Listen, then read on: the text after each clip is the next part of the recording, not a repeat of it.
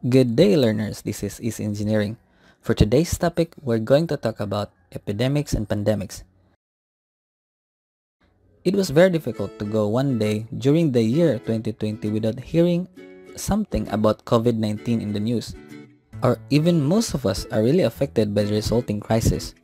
A crisis which we concluded first as an epidemic and turned into pandemic. And so we may ask, what is epidemic and why it is different from pandemic?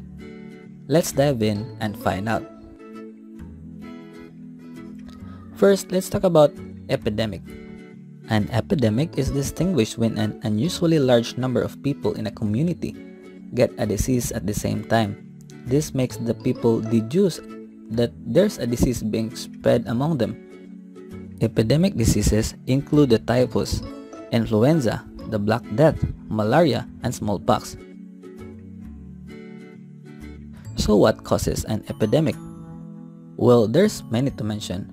One way an epidemic can begin is if the food or water gets infected with a disease, especially if the local water supply of a city gets infected since people drink it. So will the infections get inside their bodies at the same time, making a number of people sick, and this starts an epidemic. Next is the increased virulence of the disease. Well, in many occasions, the pathogen or the germ that causes a disease may evolve and become more virulent. That means it can infect more people easily and make them sick. It could also start with introduction of a new disease, like when the COVID-19 just erupted and infected a lot of people without us knowing. This has also occurred from the smallpox disease. Lower resistance to a disease could also start an epidemic.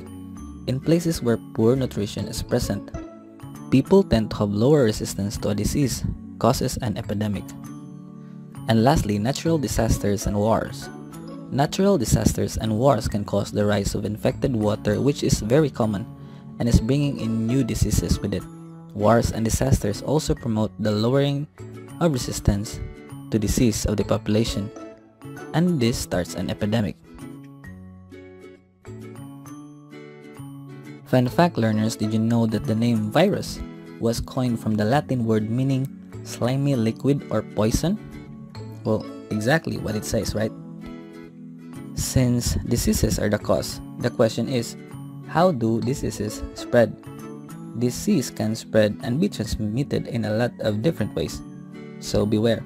In some cases, insects can be a reason since they can carry diseases and transmit them from person to person.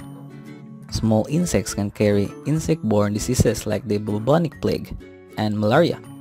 Diseases can also be spread through airborne transmission. This means that infections can also travel through the air, especially when a person coughs or sneezes.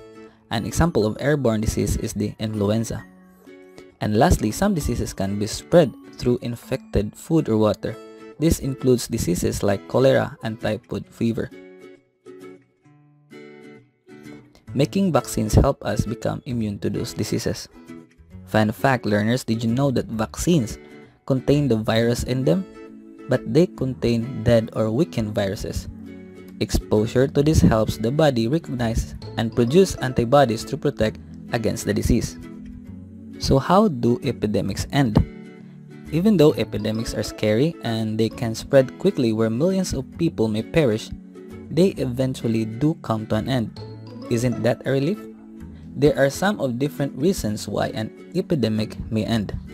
First is when there are no more people to infect, right? When an epidemic starts out, it usually attacks the weakest and most susceptible people. Those people may perish or survive. And if those people survive, they can build up immunities to the disease. And so after some time, the disease finds fewer and fewer hosts. It can easily attack until all people are immune or gone, and that epidemic ends. Some diseases could also be just seasonal or happen during a specific period of time only. An example of this is the flu. It is spread more easily during the winter and tends to die out coming springtime. And lastly, there may be fewer carriers of the disease after some time. Maybe some of them are cleaned or extinguished by man. And sometimes the carriers of the disease may become inactive. An example of this is the malaria transmitted by mosquitoes, those mosquitoes become inactive during the cold weather or winter, so no more carriers. Now, how about the pandemic? What is a pandemic? A pandemic is just a big epidemic. This is a much larger scale since the epidemic has spread across a large region, typically across multiple continents or worldwide. This is very scary for mankind since it could wipe us all. But don't worry, lots of modern technology helps to prevent and cure a pandemic. There are 6 simple stages to undergo before a disease can be considered as pandemic, according to the World Health Organization. First, the virus is found in animals, not in humans since humans are more aware of what they are taking in their bodies. Second, the virus has been found in humans. Third, there are small clusters of the disease found, but it is not spreading rapidly. Fourth, the virus is being passed from human to human and there are community outbreaks of the disease. Fifth, the virus has spread to at least 2 countries. A full-fledged pandemic is imminent. And lastly, the disease is now classified as a full-fledged pandemic where most of every country has the disease.